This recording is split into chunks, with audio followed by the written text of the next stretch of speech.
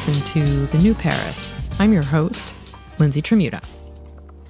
If you like art or are even mildly interested in art, Paris has both an abundant and intimidating level of choice. The exact number of museums varies according to how you might define a museum, but it's estimated that there are over 130 museums in Paris, including marquee destinations and smaller museums that showcase a wide range of art, history, science, and culture. And if you like or are curious about contemporary art, there are countless galleries and private foundations. Navigating it all, however, can be slightly overwhelming, which is why I wanted to bring on Alex Weinress, an art industry professional who offers bespoke art experiences through her company, The Scene Paris. In our chat, she speaks to the city's art scene, how she approaches viewing and understanding art, the best small institutions to visit, and what she thinks about immersive exhibitions. Alex, welcome to the show. Thank you so much for having me. I'm very happy to be here. We were supposed to do this, if you remember, a long time ago. We were going to do this in 2020 when you got your business up and running. And, we're going to talk about your business today. But obviously, the universe had some different plans. Yes, it did. So before we get to that, though, I guess I want to, because you and I met well before COVID, but you were someone who was a more recent arrival in Paris, but it wasn't your first time living here. And, I remember finding it fascinating that you came from a place with, well, first of all, perfect sunshine, which obviously you're, you have to be a certain person to trade that for what we have here. But also you were pretty entrenched in the art world where you came from. So give everybody a backstory as to why were you pulled to Paris and what were you doing before and how do you sort of bridge those two worlds? Absolutely. I've always been a Francophile by nature. I'm not really sure why. I wasn't raised in a particularly French way or with any French relatives. But, I think that my father being an active history buff kind of instilled this love of history in me. And then, as someone who was always aesthetically inclined, I really loved the attention to detail in France and, this appreciation of beauty and art and food and how that infiltrates kind of every aspect of the culture here. And so I moved out here originally in 2012, kind of without a plan, but knowing that I wanted to work in the art world once my French was at a level that I felt was adequate. But you were already studying French. I was studying French, yes, when I first moved out here. And I had studied art history and art theory in college in New York at the New School, and then came out here and, as I said, wanted to continue in the art world, but wanted to get my French up to snuff. And then I did work in an amazing gallery here in Paris before I unfortunately had to leave for reasons beyond my control and very much against my will to go back to my hometown of Los Angeles.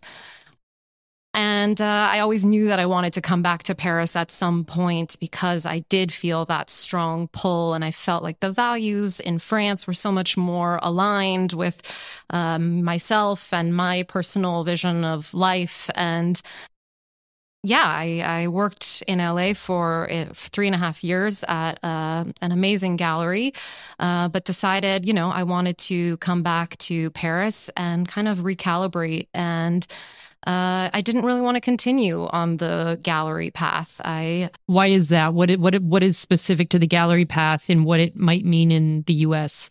Yeah, I mean, I was always kind of on the gallery administration, events planning side of things, and was kind of on track to climb that ladder of the hierarchy of the gallery world. But, I decided not to pursue that path because the commercial and sales aspect of galleries kind of made me feel increasingly estranged from what made me fall in love with art in the first place, which is this sense of connection and sharing ideas and aesthetic appreciation and all of those things I kind of felt like I was losing touch with. It's like when you see behind the curtain of something, right? Exactly. Yeah. That's what they always say, just it kind of, it cheapens it, and it kind of makes it, you sort of lose sight of what made you fall in love in the first place. Because it can't be all fun and games and glamour and art, and all the beautiful stuff all the time. So of course, but I also just was missing this human contact with people, just talking about art and what they were looking at, instead of, calling the directors and saying, oh, come out, there's this person, they might have money to purchase a work, someone needs to come talk to them. It felt so, I don't know, just not really giving me the opportunity to connect with people in a real way and discuss the ideas. Purely transactional. Very transactional. And I didn't want to continue down that path. And out of curiosity, because I find this so fascinating for people who, started learning French later, but always had a fascination, were you exposed to French art living in LA, or was it mostly through cinema or books that you sort of, I mean, I know you said you couldn't put your finger on exactly what started the Francophilia, but I don't know. For me, I know I could sort of start through the language, but I know other people, it was like a book that they read or the first movie they saw that may have led them down that path. And I'm always just so curious. Yeah. I mean, it's funny. Actually, it was the language for me. Okay, too. So that kind of was my entry point into my fascination with France, because in 7th grade, when I had the choice to learn Spanish or French, being in Southern California, most people chose Spanish, and I was one of 6 people that chose French. You're like, no, let me go with the lesser. Exactly, the language that would not be nearly as useful for me. Well, turned out that it was very useful for me, ultimately. But, being in Los Angeles, Spanish was the natural kind of choice for almost everyone. And it was really an obvious choice for me, even at that young age. I just was always, like I said, just attracted to the beauty and the sonority of the language and the cadence. And it just sounded so sophisticated and elegant. And I don't know, it seemed like a natural choice. Well, and so obviously, if you're a lover of beautiful things, then chances are you're interested in the arts in some way. And, I was thinking, in thinking about your work in art, I was thinking about sort of the areas that I might sort of play around in more, which would be food, right? Mm-hmm, and so absolutely. you over the years, I've seen the way Paris gets compared to sort of rival cities in the culinary landscape, whether that's London or Tokyo or New York or LA. And I think Paris has obviously its own legacy, but has also had to compete and stay up to date, given that those cities have really risen to the top. And I think fashion's another area where we so heavily associated with Paris, but also there are other cities that are doing some really innovative things in art. How does it compare? Like in terms of both the markets, in terms of the maybe level of innovation that happens in sort of the types of works that are being displayed? What would you say is sort of the defining difference? That's a great question. Historically, Paris was always known as the bastion of the avant-garde, from Impressionism in the 19th century to the birth of modern art in the early 20th century with things like Cubism and Art Nouveau and Art Deco, but with the outbreak of World War II in the 1940s, many of those artists were forced out of Europe and France, and the lucky ones went to New York, and that kind of marked this huge cultural shift away from Paris as the center of the art world and visual culture, and kind of New York took over for decades, and kind of left Europe behind. And, and then things started moving to Berlin and London.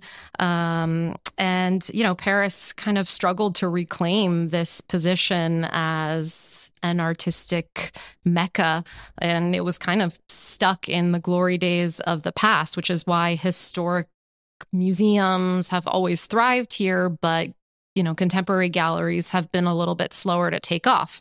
I think there's also a reason why the contemporary scene in France has taken so long to come back is it's kind of reflective also of a larger cultural resistance towards change that some of us may have sensed in France, yeah, particularly recently, but right. It's been a recurring theme. Yeah, I was just going to say recurring theme. Definitely not a shock to hear that. Yeah, exactly. So I think that, like I said, there's this kind of clinging to the past and a resistance towards getting with the current times and competing on a global marketplace. And, contemporary galleries had less of a presence here than in cities like New York or Berlin and London. I think there's also a question of new money versus old money, in financial hubs like New York and London, which tend to attract more buyers of contemporary art, whereas, France tends to lean a little more traditional. So there's still, I mean, you would probably argue then that, for those who love all the historic classic stuff, this is a great place. Totally. And, where I'm going with all of this is to say that actually there's been a marked shift in the past, I'd say 5 to 10 years of contemporary art really returning to France, and France really kind of reclaiming its place as a hub of creativity and new ideas. And that's something you explore with food, as you said, and wine. And there is a shift, but art, it's really becoming much more international here. Before it was really locally focused. But now, there's international galleries that are opening up outposts in Paris that never had them before. What was one? Isn't there one that just recently opened? I mean, there's been quite a few. There's major blue chip galleries like David Zwirner that were never in Paris before, but are huge galleries. It almost was shocking that they didn't have a Paris location, and that only opened up, I think, in 2019. Okay, so there's movement, and I mean, Emmanuel Perrotin must be super important in this shift, right? Of course, yeah. I mean, he's a huge name, and a French gallerist who's gone international himself, and represents an international roster of artists. But everyone from large blue chip galleries to more emerging galleries have set up shop in Paris, and a lot of artists are coming back here. New York has become completely unaffordable for artists to live in. Shocking. Yeah, shocking. And, I think that Berlin is not really the gritty arts haven that it was in the 90s. And I think a lot of people are coming back to Paris, and artists want to be here and be inspired by the scene that's transpiring in our fair city. And that's something that you're obviously trying to capture with your business, which is called The Scene. And scene as in SEEN, but it's a nice play on words. Yeah, we know the French love a jeu de mots, so you're really encompassing a lot in that one name. And you were, like I said in the beginning, you were about to launch that in 2020, and then COVID hit. And so for almost a year, though, you've been up and running, and essentially you tour with clients. You have clients who want to get your take on really interesting and compelling galleries. Obviously, those galleries have shifting collections and, certain artists highlighted at a given time. Tell me a little bit about why this format you felt was the right one. I mean, clearly it was the right time, but nothing like this existed. And also, was it actually fully missing from the tourism offering in Paris? Yeah, I mean, obviously, this idea stemmed, of course, from my love of Paris and my love of art. But I also really started this project because I noticed how much people were missing out on when they were visiting Paris. by sticking to the, well-trodden path of major museums and monuments and tourist hotspots. And, when you view Paris only through the lens of what it was, you really miss out on so much of what it is. So obviously this idea stemmed from my love of the city of Paris and my love of art. But I really started this project because I noticed how much people were missing out on when they were visiting Paris by sticking to this kind of tired, well-trodden path of museums and monuments and tourist hotspots. And, when you view Paris only through this lens of what it was, you kind of miss out on so much of what it is. Absolutely. Yeah. And of course, we're all in awe of its rich history, and that goes without saying almost. But I was really seeking to find a bridge between Paris's past and Paris's present. And that's what I hope to offer clients in my experiences with them. I wanted to give them kind of a more holistic vision of the city and offer them access to things they might not think of on their own. Right. And to reveal Paris in more depth than just this kind of myopic vision of Emily in Paris. Oh, God. Oh, God. I know those are dangerous words they're, to say they're really you. Triggering. Trigger warning. Trigger warning. But also, I mean, I think you're tapping into something, or you've tapped into something, which is that there are people who are intimidated. I myself have always been intimidated by contemporary galleries. It's kind of like going into a high-end jewelry store and sort of being looked up and down and unsure how to behave in those spaces. And I think some people who might be curious need a little bit of a helping hand in navigating them. Yeah. And actually you took me, so I took one of your tours, and it happened to be clearly the best one because it was pretty good. I can't lie. Of who was there that time. We went to, what is it called again? The Galerie Templon. Templon, that's right. And it was Jeanne Visceral, who's this incredible artist. Visceral. But it is visceral as well. Right. It's, why I said that? It's because I remember we made the comment about her name that it almost reads like visceral, like visceral. So anyway, I hope she won't. She won't hold it against you. She won't hold it against me. I speak on her behalf. Okay. But she was there, and I know that doesn't happen every time that you have a visit. Unfortunately but when it's possible, people might get to meet an artist who happens to be present. Mm-hmm.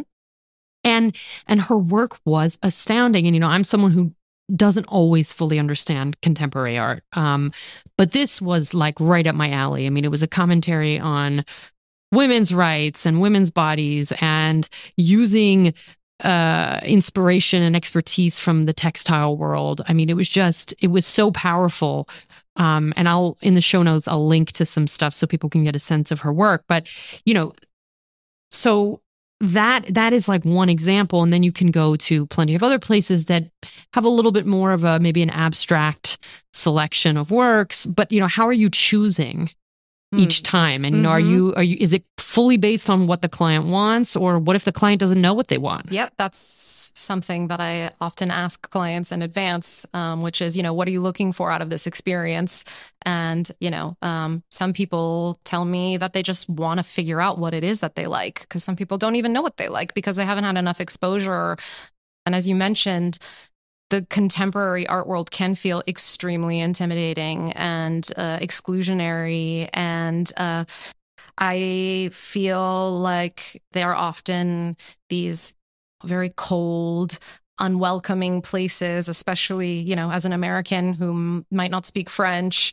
And I think that contemporary art in general can be very over people's heads. They feel like they don't get it. They feel like somehow they're missing something and they don't see what they're supposed to be seeing.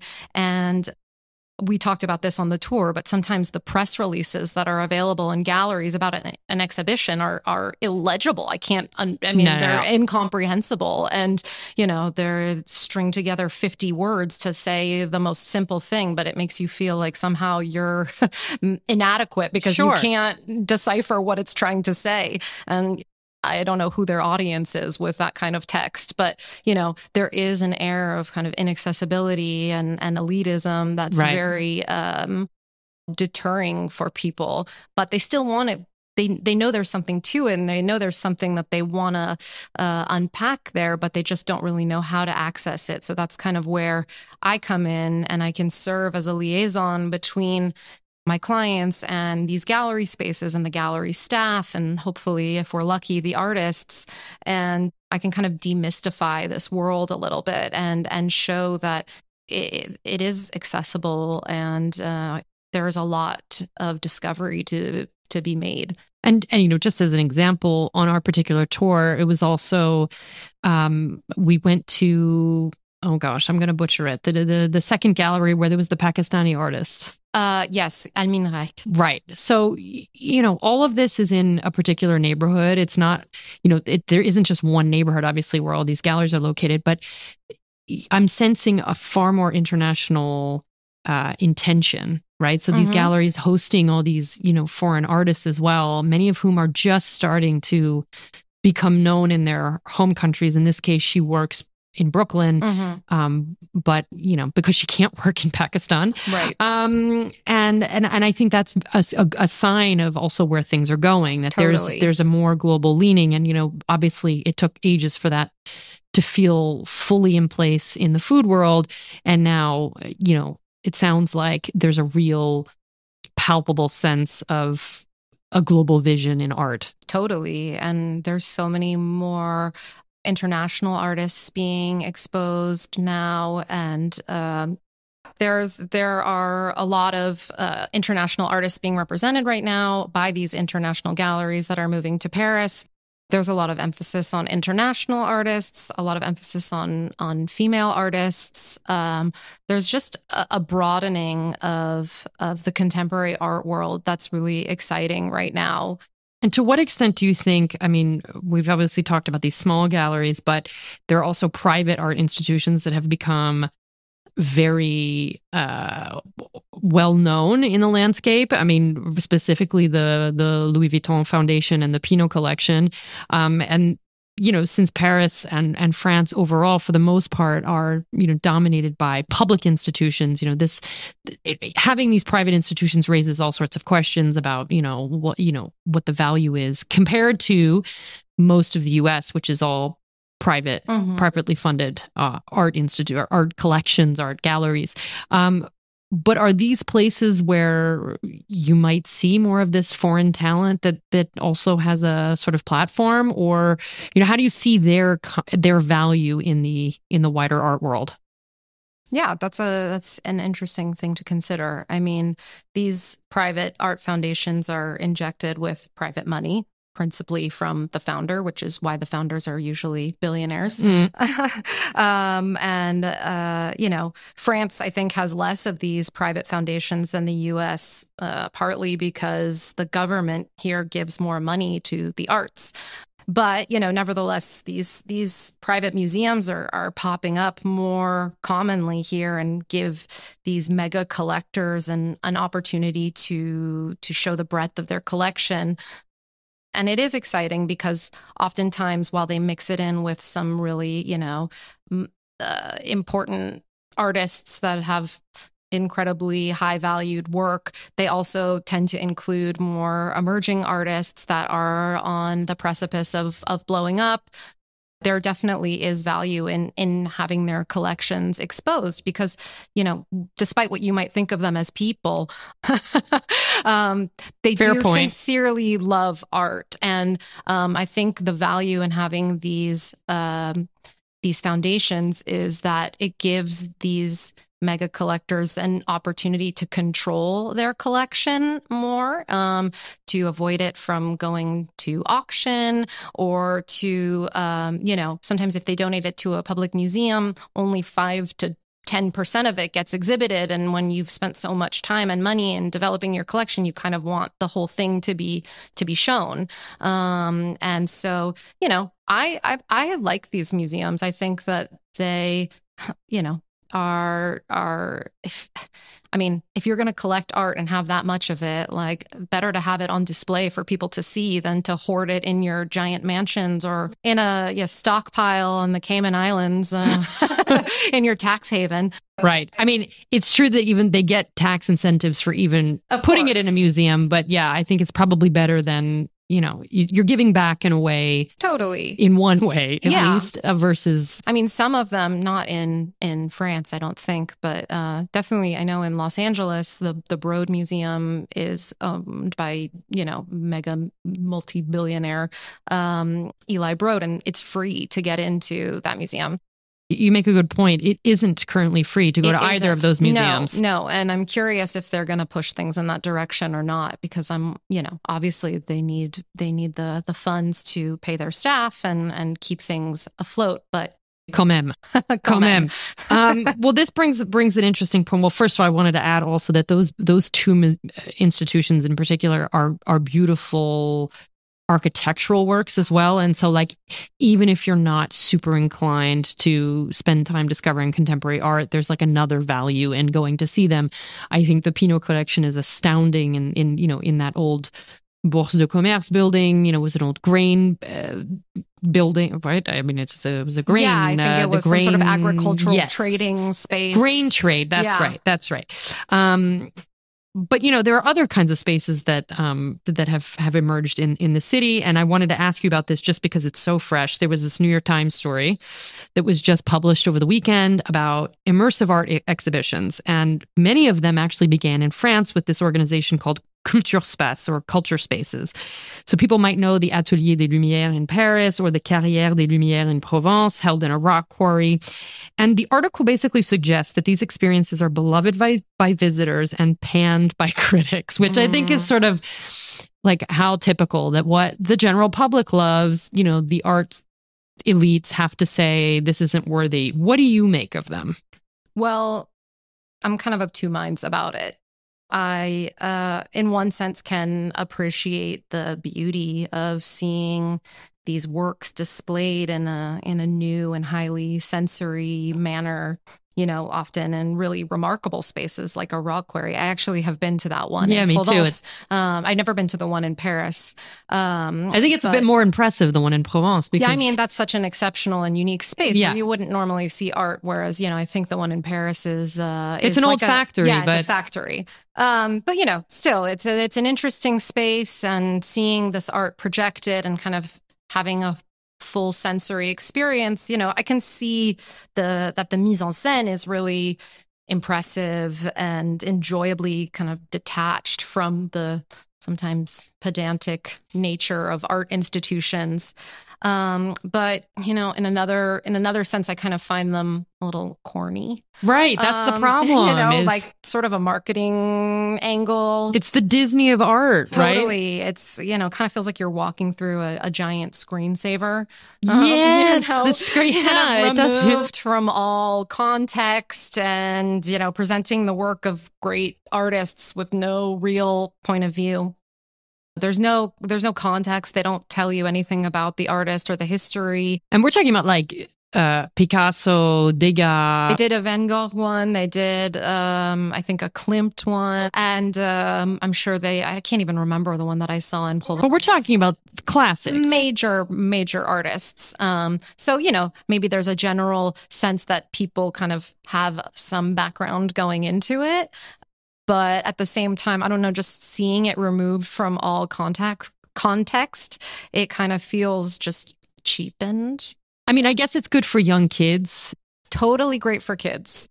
I think for adults, I have clients who ask me about it occasionally. And, I certainly wouldn't accompany one of my clients to Atelier des Lumières because they don't need me, because the whole point is to not dig deeper. It's just about the pure entertainment and enjoyment of some sort of visual spectacle taking place in front of you. And that's pretty much the extent of the interaction. But I will say that you, we've talked about this. You started out doing just contemporary galleries, but actually you've opened up a bit and are taking people to smaller museums as a way for people maybe to have a mix of old and new and really go further in that experience. And actually, if people are subscribed or are not yet subscribed but should subscribe to my newsletter, there will be 3 places that Alex loves on top of what we're discussing today. So it's at bonjour.lindsaytremuta.com, and I'll put that in the show notes as well. But just to say that you mix old and new. Totally. You got the sense that people really wanted more of a balance. Yeah, exactly. I mean, even for me, looking at contemporary art all day can be a little exhausting. And I think it's nice to vary the pace by, seeing something historical and then kind of somehow linking it to the contemporary work that I like to show clients. I think that's a really nice bridge. For example, the other day, I took clients to see an exhibition of 12 female artists at the Galerie Camille Menor, which is a contemporary art gallery. And these 12 female artists were focusing on the male nude throughout the course of history. And one of the artists that was featured in the exhibition, Germaine Richier, she is an artist that worked for the sculptor Antoine Bourdelle. And of Antoine the Bourdelle Museum. Exactly. The museum, the Bourdelle Museum, just reopened. And I thought that was an interesting parallel to, show one of the artists in a contemporary context and then visit a museum where she was actually the atelier where she worked with the sculptor Antoine Bourdelle. And, I just think I like to draw those kind of those parallels. And sure. Like we said earlier, bridge these two worlds and bridge Paris's past to Paris's present. And I would be remiss if I didn't mention the food element here, because not that this is obligatory on any of your tours, but there's obviously the option to sort of add a meal on to the experience, usually lunch, right? Mm-hmm. And I know that we went to La Grande Brasserie together. That's at Bastille, and that's a really nice sort of revival brasserie with these incredible, near turn of the century. I think it was the 20s, right? The interior parts of it were the 20s, parts of it were the 40s, but exactly. Just stunning tile and wallpaper work, Mm-hmm. mirrors. Why is it important for you? How do you choose the places, I guess, that you're going to choose for a meal in a way that it reflects sort of the artistic choices? Totally. First and foremost, I take into consideration a client's interests. If they're really into wine, I'll take them to a place that has an amazing wine list. Or, if they want something really traditionally French, I'll take them to a place that does the classics, but does them exceptionally well. In general, I like to take clients to a place they wouldn't necessarily find on their own, and that has an original or authentic point of view on food. But obviously, I can't deny the fact that aesthetics also play a big role in my selection. I want the space to present beautiful design or ooze Parisian charm, to give people really a sense of place, to feel like they're having a unique experience that couldn't be had anywhere else. I think there's nothing worse than going to a restaurant and feeling like I could be anywhere right now. I think people really want to have a sense of place when they're dining. And I think that goes into my considerations a lot. Well, I mean, it makes for a super 2 to 3 hour or longer, right? Sure. I mean, I offer half day experiences, which usually range from 3 to 4 hours, and then a full day, which is 7 hours usually. And, in the full day, we have to have a lunch. Otherwise we'll collapse. But I find it's just a nice way to break things up, break up the day, have an opportunity for discussion. It's a little bit, it just changes the vibe completely when people want to share a meal together or even have a drink. Sometimes clients will just request to have a drink afterwards, and we can discuss what we saw. And it's a pretty complete day. Yeah, I like to curate the experience from start to finish.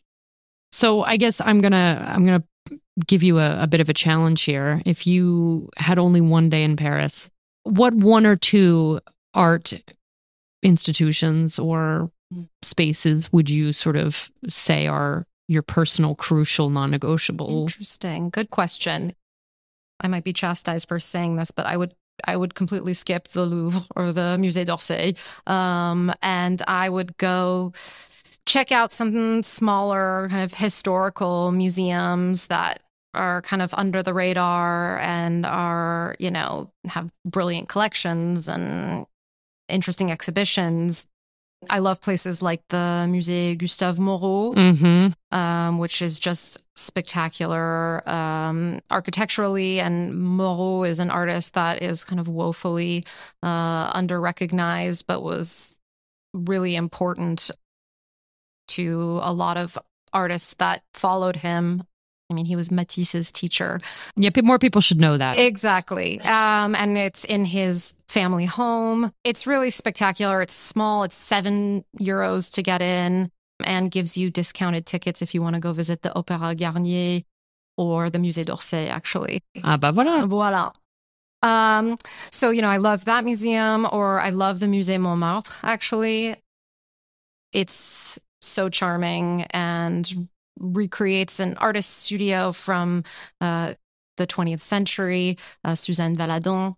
And they also do really interesting, very digestible and scale exhibitions at the Musée Montmartre, which I like. They currently have one up about women in surrealism, which I think is come on. Great. Yeah. I haven't seen it yet, but I'm really looking forward to going. Well, that's your turf up there. Yeah, totally up. That's my turf. I just stroll around Montmartre as much as I can. So, and also people should really follow you on Instagram because your photos are beautiful and they make me want to not just stay in the 11th arrondissement, although my inclinations are to stay in the 11th arrondissement. I mean, teasing, but there's plenty to do in the 11th arrondissement, in all fairness. There's something that almost feels like, in the times when I do get myself up to Montmartre, I'm like, oh yeah, this is something like really special about this city, and it's very much a village, and totally. I don't know. I mean, and that's the beauty of this city, right? You can have 100 different experiences in different parts of town. Exactly. But people really need to follow you. Your account is The Scene Paris.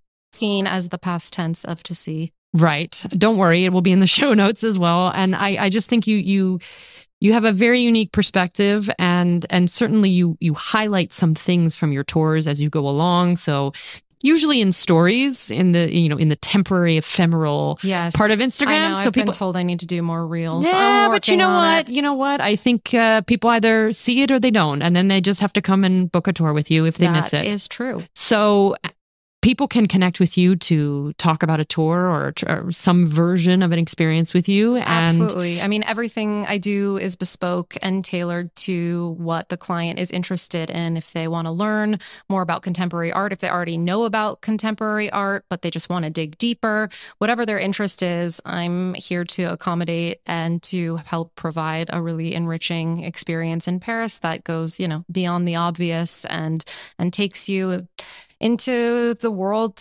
of Paris that made me fall in love with it and want to spend my life here. So there's nothing I love more than transmitting that love to other people and kind of, transmitting that sense of wonder that I still have walking through the city. And that's, what I try to convey through my Instagram, and through the photos that I take. I've been here, as I said, over the span of 10 years, and I'm still in love with it. I'm still enchanted by it. So. Well, that means that's the right kind of person to be leading people around, because feeling that wonder is something you can't manufacture. So totally.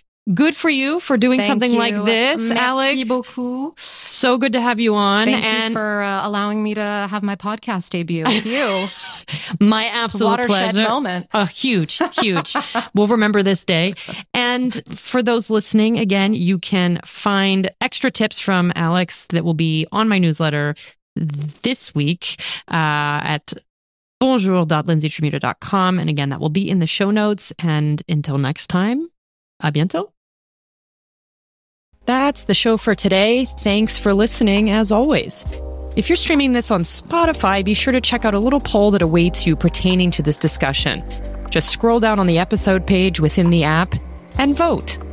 And if you enjoy the show, I'd love it if you'd subscribe, share with a friend, and pick up the books that inspired it, The New Paris and The New Parisienne. Until next time, à bientôt.